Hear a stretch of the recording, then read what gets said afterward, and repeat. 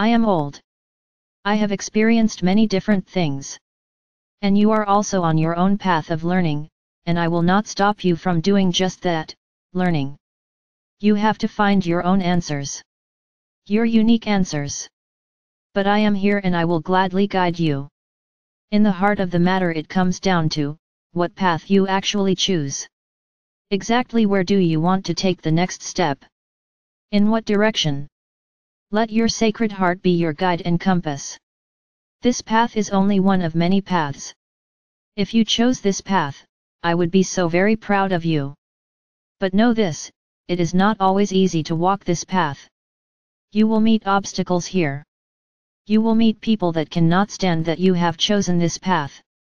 To make the choice to walk with love, with peace, with compassion in your daily life, will give some people a reminder of something they have forgotten in their life. You have to be adamant and fight for your right to walk in this manner. Your feet, your precious feet, with your soles and toes carry you. The land actually transforms under your very footsteps, and this is why your ambition, your free will comes in as something very important. You are a creator. You resemble God in many ways. What you desire is something you manifest, as the creator you are.